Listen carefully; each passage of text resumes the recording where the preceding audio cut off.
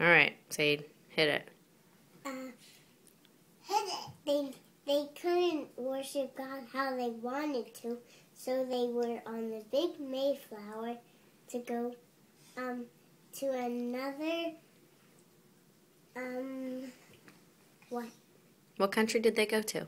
America, and they got to worship God how they wanted to, but they didn't know what the foods were, so the Indians showed them. Did you get those out so we can eat for dessert? No. Can you tell me what the Indians showed them? The Indians showed them how to eat corn and berries and pumpkins and turkey.